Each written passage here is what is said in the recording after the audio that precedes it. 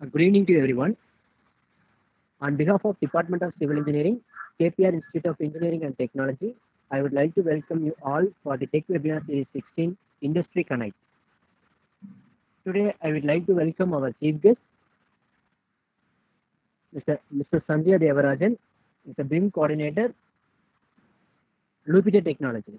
He is having more than 5 years of experience in BIM, and today he is going to deliver a lecture on building information modeling.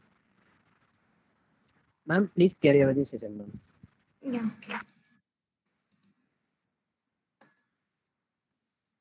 So just let me know whether my screen is visible to you, everyone.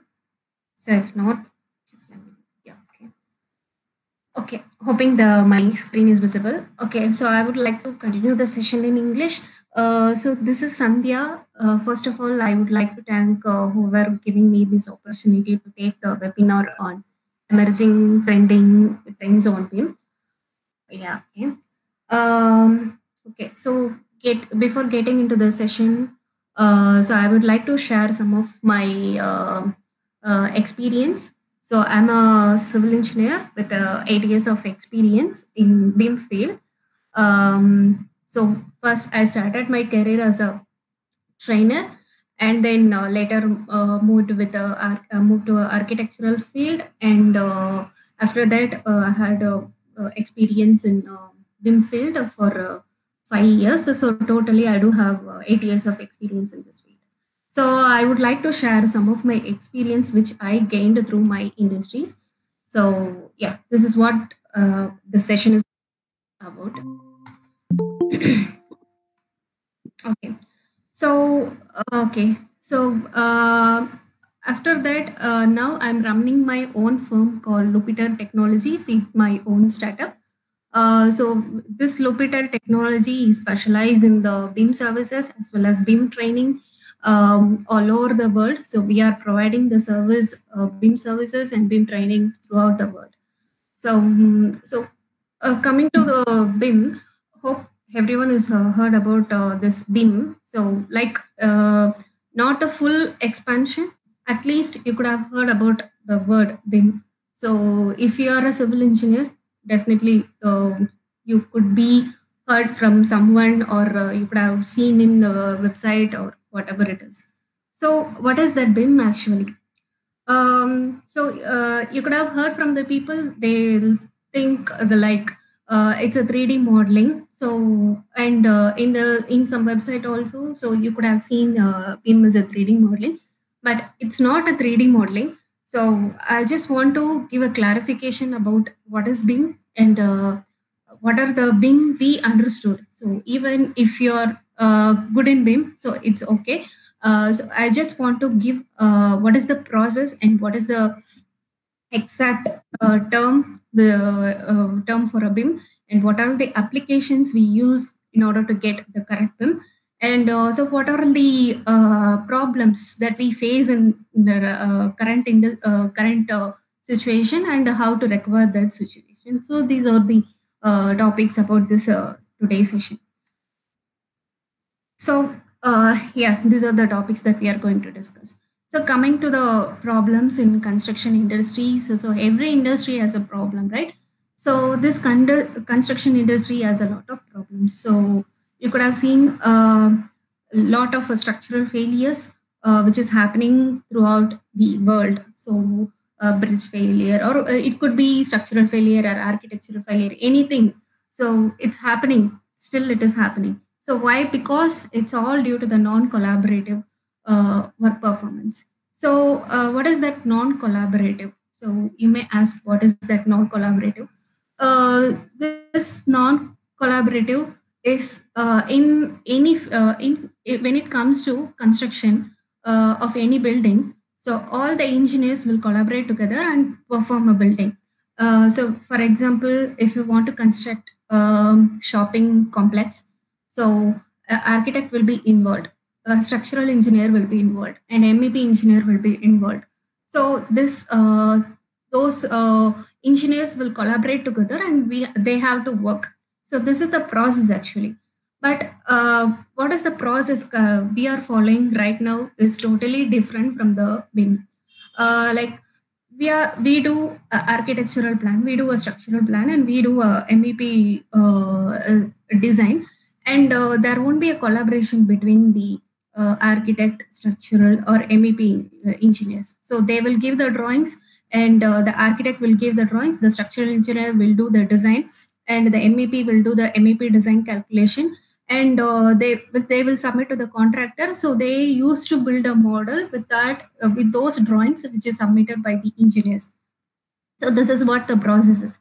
So with those drawings they can construct the building. But when it comes to the failure, so suppose if the structure is failing due to some of the reasons, so we couldn't find what is the reason for the failure.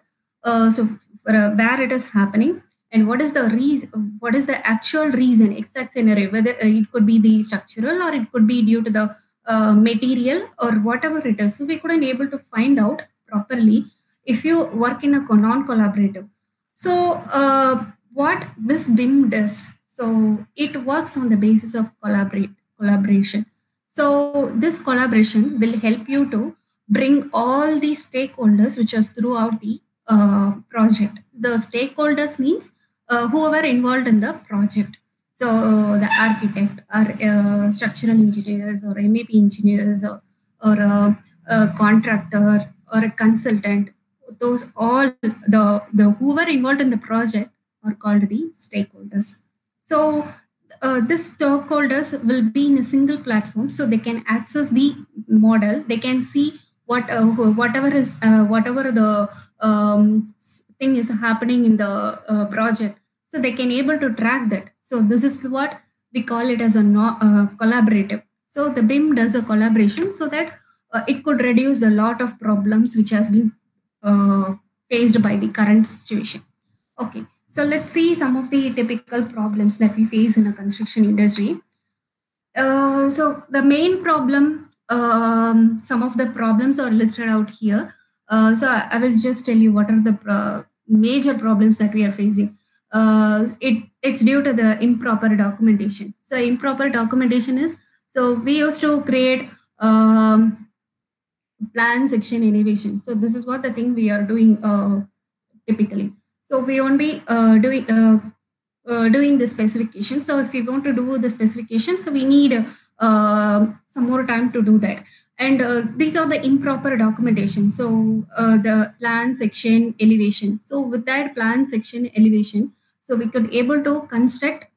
That's all. So after that, when it comes to maintenance or management, so we couldn't able to track what are the things, what is the life cycle of that particular material.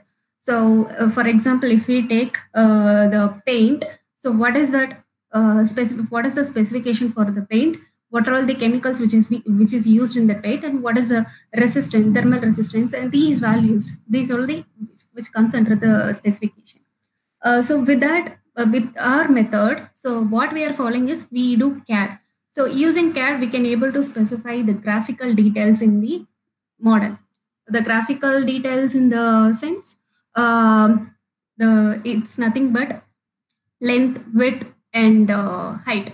So for example, a client is asking you to create a plan for the house. So what you will be doing, so you'll be creating a plan, you'll be creating the section, what is the thermal resistance for the wall. So this will be that there will be a separate document for that, but we are not specifying in the model. We are modeling, so we are not specifying that in the CAD. So we do a separate document for that. I'm not so going to say about that. We do a separate document, but we are not feeding into the model. So we are not specifying digitally. What BIM does is all the informations about the model will be specified digitally. So that is what this is called. The term will be called as building information modeling. So this building information modeling, it's a process. It's not about the 3D modeling. It's a process which has been used throughout the life cycle of the project. So starting from the planning to management, so it helps. So at the planning session, so you'll be doing the site analysis, energy analysis, conceptual design. So the BIM does in creating the energy analysis, conceptual design, and site analysis. And when it comes to the design details, so it can help you with the schematic planning. It helps you to do a structural analysis. It helps you to do the heating and cooling load analysis for the MEP. So, and then when it comes to our construction phase, it helps you to create the shop drawings for which is required for the installation of the walls or installation of the structural elements which has been used in the uh, model or building. Okay, and when it comes to the management phase, so it helps you to collect the facility management data. So what is that facility management data? So it's about the specification of each and every material which is used in the building, uh, even from the A to Z. So what are the materials? Whatever the elements which is used in the building, which has that has some life cycle. So this facility management will collect all those data which is related for which is required for the management purpose, for the maintenance purpose. So the BIM will play a role in all the phases of the building cycle. So that is what it is called a building information modeling.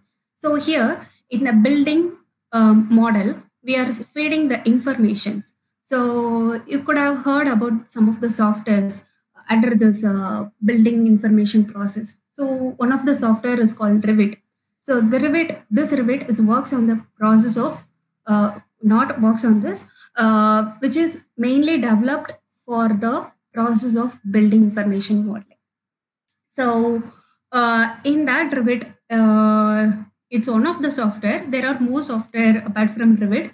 So the Ecosim is there, Tekla is there, Allplan is there, Ecodomus is there. There are a lot of softwares around the world. But why this Revit plays an important role? It's because of the widespread, because it has been used by a lot of countries.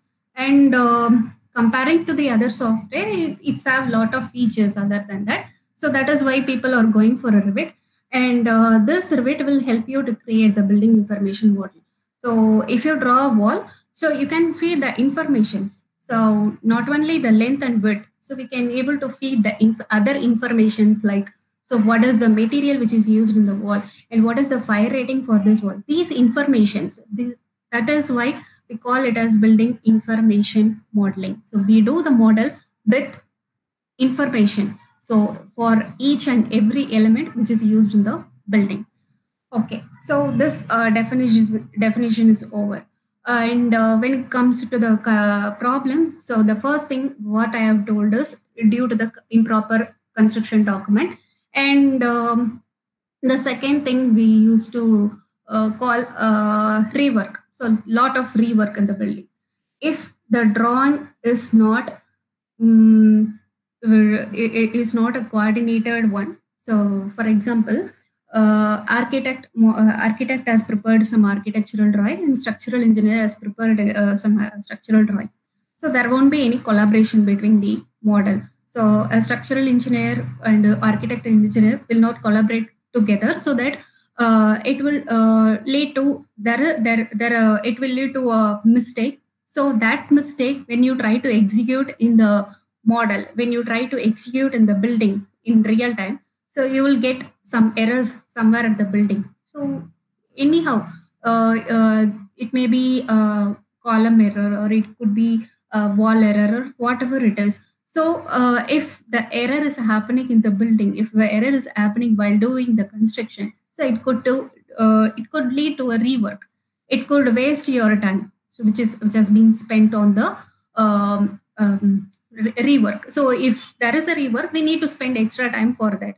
So obviously, it will increase the time limit which has been applied for the construction. So if the construction is initially you could have estimated at some time. So this construction will take 3 to 4 months, but without BIM, it will take 5 months. It will take 6 months also for a large building. I want to explain. So what happens is, so it may increase your time. At that time, there are two errors happening. It will increase the time as well as it will lead to a rework. So there will be a material wastage also. So here you could get three problems: the rework, material wastage, and the time. So these are all the problems which have been faced by current industry. And so using BIM, we can able to find out the risk also. If there is a risk in the building, so for example, we could able to find out the hazardous area in the building. So if we do a building information modeling, if we prepare the model with the digital information, so that we could able to track where the error is happening. So we could able to find out the risk. So if there is a risk is happening on that area, so we could intimate the person, the concerned person, so that he may rectify the issue. So I have some of these statistics which has been showed here. So the building consume 30% of raw materials and consume 42% of world energy. So there are nearly 30 percentage or more than 30 percentage of material which has been used regularly by our building construction while doing the construction. And so some of the errors which has been given over here: lack of coordination, as I said earlier. So if you are doing the current method, the CAD method, so there won't be any coordination between the stakeholders. The coordination means collaboration. So the ARC, structure, and MEP, and the contractor, and so the material supplier. So there won't be any collaboration. If there is a collaboration between them, so it's easy to complete the model. It's easy to construct the building within a stipulated time at the proper time, so that we can able to reduce the rework. We can able to reduce the time limit which has been estimated by contractor, so that we can finish it off within the limit, and there will be a return of investment for the client also.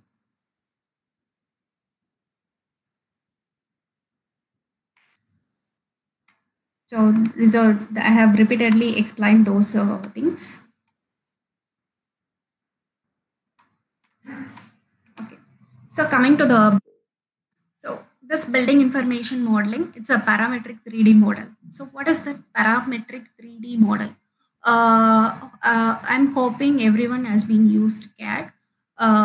So if you could have worked in CAD, so when you try to create a plan in CAD, so what you will be doing is just use the line, and you will be creating a rectangle, and you will do an offset, and you will call it as a room. But here it is not like that.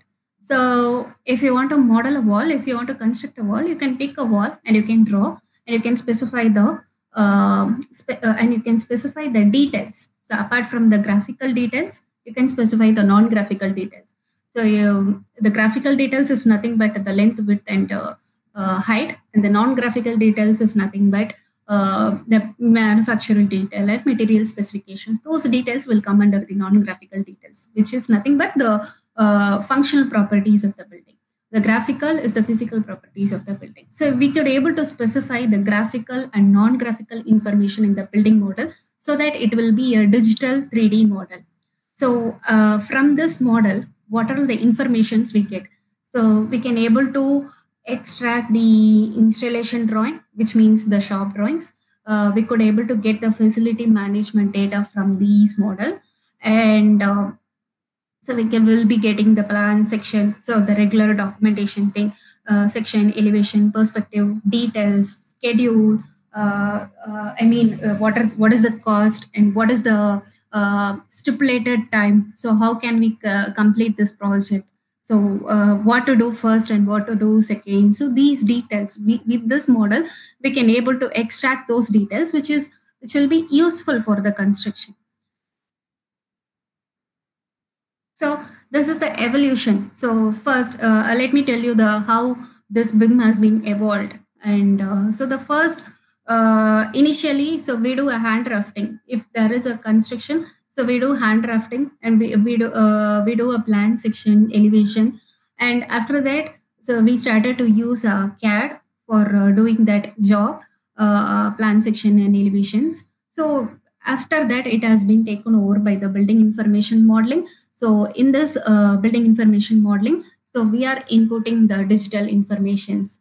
So we are feeding the non-graphical information also. So up to computer aided designing CAD. So we feed only the graphical information. So now the world is going digitally, so that it's very necessary to produce the digital document. So it's this building information modeling has been mandatory in some of the countries, but not in our country.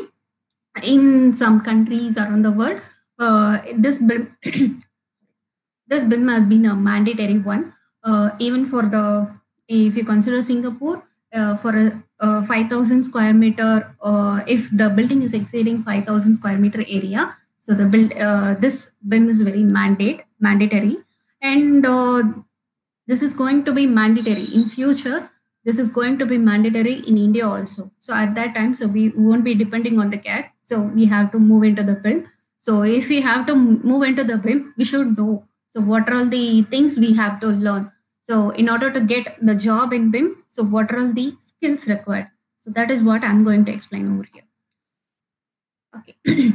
So how it has been evolved. So first we started to model using the line, and then it has been converted to a digital line, and then to a geometrical 3D modeling. So up to this, graphical information only plays a role. So when it comes to the information modeling in BIM, so non-graphical information has been taken over, so that we could able to produce the digital model.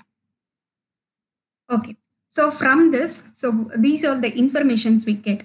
The floor plans, sections, elevations, details. So the detailed building information modeling. The details when I try to say is the schedule. I mean, how many amounts of bricks? What is the material, and what is the quantity of material that we need to use? What is the concrete volume, what is the brick volume, what is the cement, how many cement bags required for this building. These data we can able to calculate easily. So when you try to use the building information.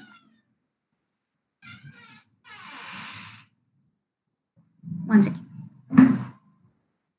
So what is that? So here is a representation in picture. So the left hand side you could see the model, in the right hand side you could see a database. So what is that? We can able to extract the database from the model.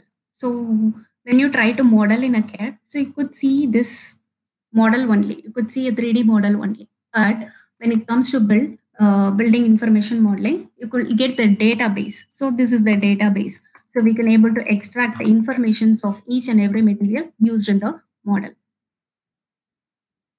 Okay, so I'm repeating the word data. So what is that data? The physical data. The physical data is nothing but length, width, and height. Material, you know. So the materials which has been used in the model. Appearance, how it appears, and the cost detail. So cost for each and every element. Identity, it's about what is the material name actually. What is the life cycle? It's about the facility management. I mean, what is the overall lifetime period for that material, or for a wall, or for a light, or whatever it is. And thermal property for each and everything. So how the fire resistance, so how it withstands when it exposed in fire. So what is that BIM actually? It's not a software package. If I study Revit, I will be a BIM expert. So it's not like that. So if you do Revit, so you will just understand how to create a model. That's it. But you won't be learning what is the process behind it. So when you want to study a BIM, you should learn. When you want to do a BIM architect, or BIM engineer, or BIM modeler, so you don't require the software knowledge only. Apart from software knowledge, you should know what is BIM exactly, what is the process. Here I could able to explain in half an hour only, but If I want to discuss about the BIM, it could take more than 24 hours, because it's like that. It's a big process. It has involved a lots of standards, and it has a lots of benefits. I need to discuss the benefits. I need to discuss the levels. So what is the maturity level, and what are the standards which have to be followed for doing the model. So it's all the thing which come under the BIM learning. Okay, so it's not only the software package. So if you want to learn, so you must understand what is the process behind it. So I can help you with learning this BIM. If you want, you could contact me. I will just tell my email ID and phone number at the last, so that you can contact me there also. And BIM is a process which applies over to whole building cycle. So this is not a software package. As I said earlier, it's a process which applies to the overall building cycle. The building cycle I have explained over here. So at starting stage, we'll start with the analysis, and then we'll be moving to the detailed design. There we'll be doing the structural design, MEP design, and the architectural design. And then we'll move on to the conceptual design. So here we'll be doing the how to do the space planning, and how to give the spatial design. So that we'll be doing here. And the programming. So this programming, like after modeling, so we need to do the exact calculation. We need to feed that. So we could have modeled difficultly. So if you see some of the architectural building, it's been modeled like difficult structure. So if it has a difficult structure, it's need a lot of calculation. So that calculation will be done here. And then renovation. So if there is any maintenance, so that it will cover that also. Yeah, this operation and maintenance, actually this will come like this. Documentation and fabrication for producing the shop drawing. Construction 4D and 5D, it will do the simulation. 4D simulation means the process, how long it will take to complete the project, so that we can calculate with the help of BIM. And construction logistic, which means the material details and other details that we can able to produce here. And the operation and maintenance. So since we are giving the material properties, it is able to track the informations of the material. Suppose if the failure occurs, so that we can so that we can go through the document, the digital document, and we can find out the errors. We can find out the material details and the contractor details, whoever the contractor involved, whoever the supplier involved. We can able to track that, so that we can rectify the issues easily. Okay. So what is the communication and knowledge exchange? So what it differs from the current, and what is the BIM actually? So currently, what we are doing is, this is the left hand side. You could see the current knowledge sharing, and with the BIM knowledge sharing. So here, if there is a error in a model, if there is an error in a drawing, we need to contact the architect. We need to contact the design consultant. We need to the contractor will not do a design. So he is the one who is going to execute the design. So so the material supplier will work separately. The client will do separately, and site will be inside. The site engineers will have a separate. There won't be a collaboration. They will do separate work, and the manager. So they will do a separate work. QS manager. Yeah. So this is the current process we are following right now. But when it comes to BIM, there will be one single model. There will be one digital model. So this digital model can be accessed by all the stakeholders who are involved in the project. So it can be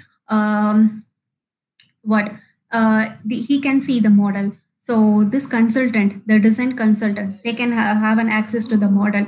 This contractor can access the model, and the contractor can access the model, the client can access the model, then the facility manager can access the model, and the construction site can access the model. So everybody can access the model. So that this is a collaborative model which is created by the BIM modelers without any errors. So this model will be without error, so that it can it is easy to implement. Why it is without errors means we can able to visualize the thing. In CAD, we could able to produce only the 2D, but here we are making it in 3D, so that if there is a clash is happening in the model, so we can able to track it easily, so that it will be a error-free model. The BIM model will be an error-free model. So we need to produce like that in order to construct a good building. So we need to produce an error-free model. So this error-free model will reduce a lot of construction problem. So it will give you a proper planning, proper documentation, reduce a lot of rework, and it will give you a good return of investment, and it helps you to extract the facility data and or everything. So that is why the people are changing to this BIM. And if you are a civil engineer or architect, so you must learn this process because it's one of the important thing. So apart from this subject, whatever you do, you study in the construction planning and scheduling, the same thing you are going to apply here. So it's not like apart from your syllabus, it's your syllabus. Construction, you could have learned the CPS, PERT and Gantt chart, those stuff. So that is the same thing what you are going to apply over here. So if you are interested in a construction management, and if you are a student of construction management, it is mandatory to learn this process. Even for every civil engineer, it is one of the mandatory to learn this process. Okay. And yeah, so this is the traditional process. If we want to construct a building, so the drawing will be prepared, and the drawing set will be created, and it will be given to the contractor. So they will do a model. They will construct a building. So what is the evolution? What is the new design process that we are following right now? So we'll be creating the model, and there will be the drawing set will be created, and the building model also will be created, both. So this drawing set will be created, will be given to the contractor to construct the building, and this building information modeling will be saved for the purpose of facility management, so that it will reduce the rework, it will increase the collaboration, it will give you a good rate of investment.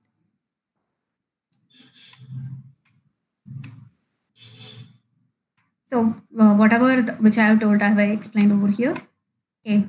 So yes. Okay. So what is the industry influence on BIM? Influence of BIM on industry problems? So that we have told already. So this is the 3D model visualization. So this is the 3D BIM model. So in BIM we have lots of dimensions. From 3D to 8D, 9D also came. Currently, still we are in the 8D, and it is moving towards the 9D. So in 3D, you will do a visualizing model. So this is the visualization model, which will give you animation, walkthrough, rendering, the prefabrication details, the clash detection details. These things will be given over here. So in 4D model, so you will get what is the time which is required for constructing the building. And also you could extract the cost information also from this 4D model. Yeah, sorry, I could not extract the cost from the 4D model. You could extract the time limit which is required for the model, and it will help you to help you for the payment approval also. And the cost detail, we could the 5D model which give you a cost model. We could extract the material, so how much material and what is the cost. So this detail we can extract from the 5D model. And there are softwares which is related for every dimension. So if you want to do a 3D model, so you need you can do with the help of a Revit. And if you want to create a 4D model, you can do with the help of a Navisworks. And for a 5D model also, we do with the help of a Navisworks and 6D model. So here we can do the energy analysis. So the energy analysis is nothing but how much amount of energy consumed by the building, natural as well as the artificial lighting, and used, and also the materials, whatever the materials used in the building, they could produce some thermal resistance, they could produce some heat. Even we are also producing some heat. Our laptops, our electrical panels, everything is producing some amount of thermal energy. So we need to calculate the thermal energy in order to find out. So this will help you for maintenance. We can find out how much amount of energy consumed by the building for 1 year or for the 3 years. So we can able to collect those details from the energy analysis. For this, we could use a Revit, and we need a plugin to develop this 6D model. That plugin name is called Autodesk Insight. So that using that model, using that plugin, we can able to produce the energy analysis. Okay. So for this 70, there is a plugin called Kobe. So with that plugin, we can able to get the facility management data from the 3D model. So for all those steps, we need a 3D model. That 3D model should be produced with the help of Revit or the software which is relevant to Revit. Okay, so what is the advantage of BIM? It will help you to create quickly. So if the CAD is taking half an hour to produce, if the CAD is taking 1 hour to produce the plan section elevation, means the same thing can be done by the Revit in half an hour. So it could reduce the time, because in Revit we can create the plan only. So automatically it could produce the elevation section and 3D view. So you don't need to spend extra time for each and everything. So it will help you to draw quickly and more precisely with accuracy. And so it could get rid of the paper. So from the paper, you can go to the electronic model, and it will be a digital model with intelligent informations which are applied in that. So what is that benefits? So it enhances the collaboration and also enhances the performance of the building. It's a greater predictability, so that we can able to predict. So what when it complete. So when it is going to complete, we can able to predict that. If we have a work without any errors, we can able to predict when it could be finished. We can able to say to the client, so this project will be finished within the stipulated time. And it help you to give fast delivery. So the fast project delivery, it reduce the risk factor and reduce waste, and also increase the efficiency of the model.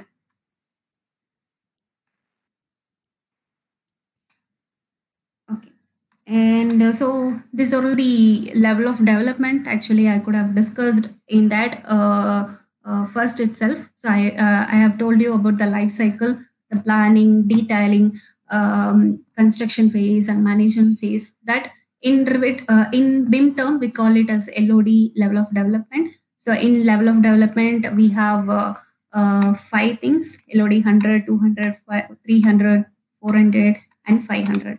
So in LOD 100 we'll be preparing the conceptual design, and LOD 200. So we'll be doing the design calculations like structural calculations and MEP calculations and architectural calculations. And in LOD 300, we could feed the non-graphical information. Up to this, so we'll be feeding the graphical informations. And after this, LOD 200 will be feeding the non-graphical informations also in the project, also in the 3D model. And this LOD 400 will give you the fabrication drawings, installation drawings, which is required for construction of the building. And this 500 will give you the record modeling. So it's also called the record modeling. It will give you the facility management data for the building. And these are the softwares which has been used for the BIM process. The in planning process will be using these, and in when it comes to authoring process, we'll be using the SketchUp, BIM object, Revit, and for the analysis, what are the softwares?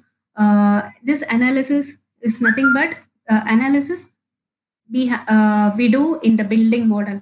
So not everyone will do the model properly. So somewhere the mistake can happen. So that mistake can be finded out by these analysis software, and we could use this use for collecting the facility data.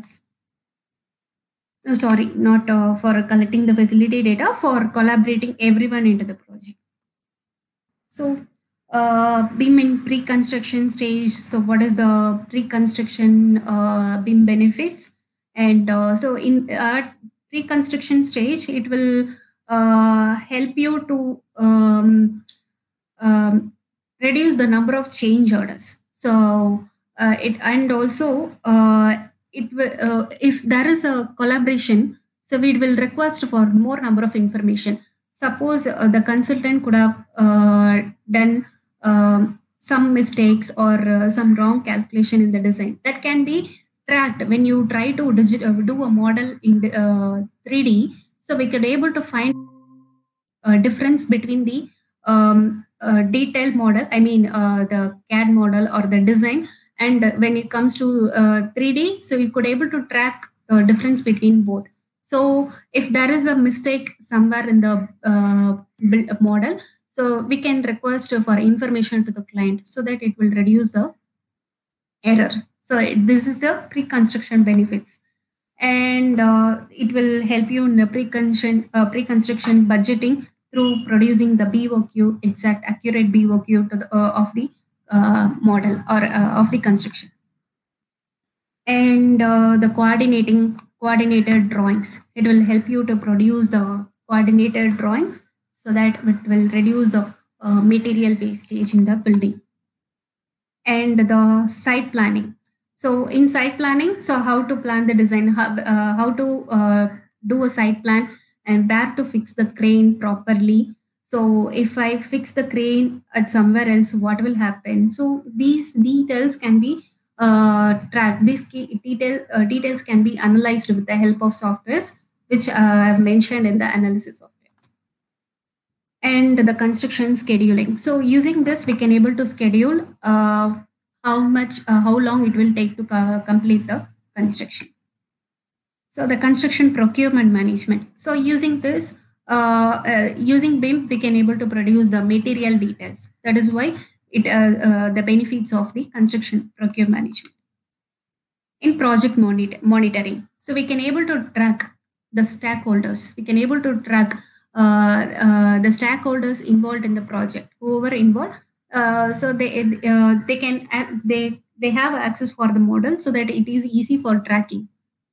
So how much the model has been completed, what is the condition of the site, everything which is related to a construction. So that will be stored under a specific, that will be stored under the common data, so that everybody can access, so that it will help you in the monitoring and controlling. So risk management, we can able to find out the hazardous area so that we can reduce the risk easily.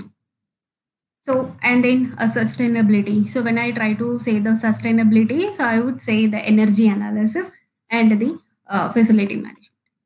So that's all about the session is. And so if you have any questions, you can ask me, and just.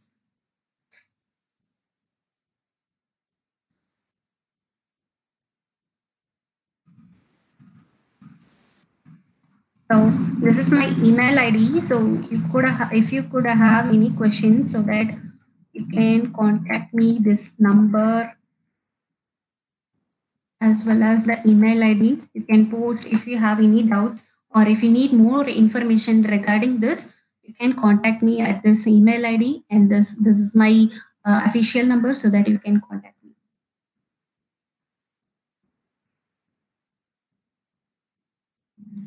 Thank you, ma'am. Yeah. We have one question from the audience side. Yes. What is the difference between 4D, 5D, 6D, 7D models and the uses of these dimensional models? How Okay. these four model overcome the 3D model? This is the question posed by Ms. Suganti Segar. Okay. So, what is the difference between? I'm getting my voice back. Echo. Okay. So let me tell you the difference. So in 3D, we do a 3D modeling only. But if we need, what is the exact time limit required for construction? So how long it will take? So this we could have modeled this, and if we want to find out how long it will take to complete this project, so that will come under the 4D.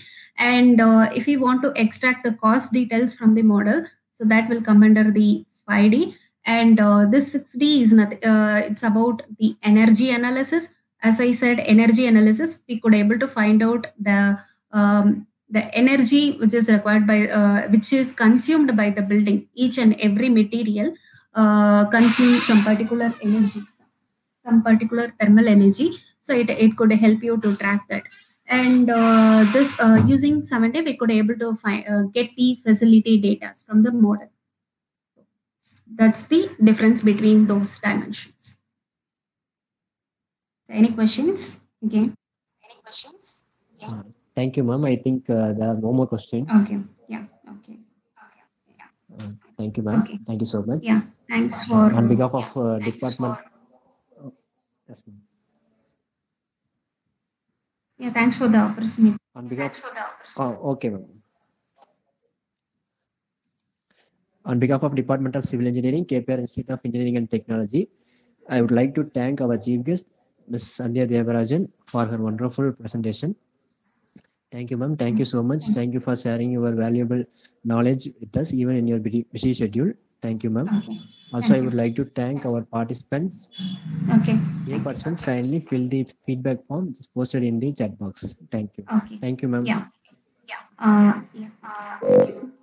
And once again, are you on the line?